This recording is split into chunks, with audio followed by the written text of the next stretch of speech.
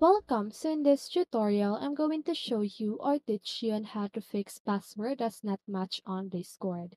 So if you want to know how I did it, just keep on watching. So if you're encountering an issue where your password does not match on Discord, here are some steps you can take to address the problem. First, double check your password. Ensure that you've entered your password correctly, taking note of any capitalization, special characters, or numbers.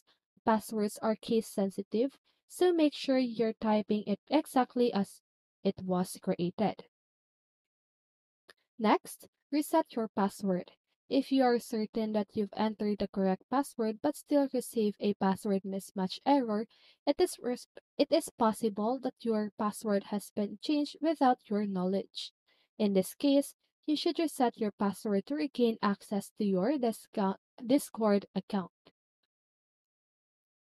So to change your password, what you need to do is first go to Discord login page and click on Forgot Your Password link usually located below the login form.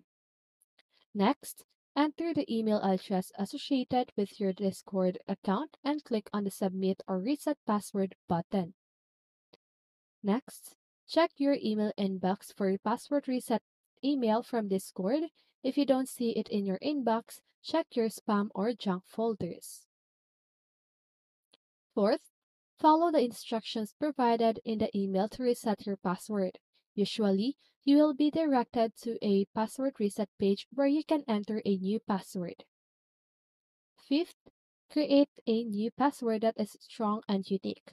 Use a combination of uppercase and lowercase letters, numbers, and special characters. Sixth, and the last one, for restarting or for changing your password. After resetting your password, go back to Discord login page and log in using your new password.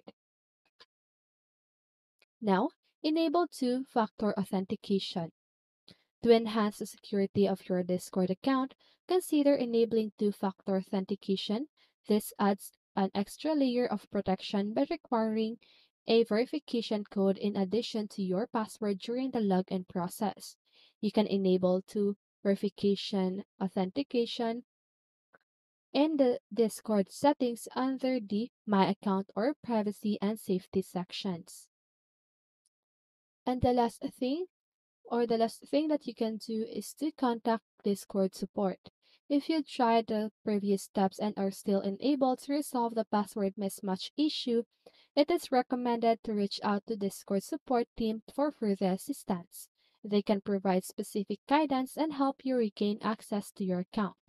Remember, it is important to ensure the security of your Discord account by using a strong and unique password, enabling two-factor authentication, and being cautious of phishing attempts or suspicious activities.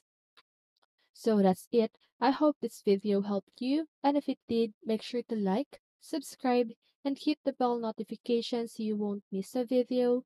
See you in the next one, and have a great day!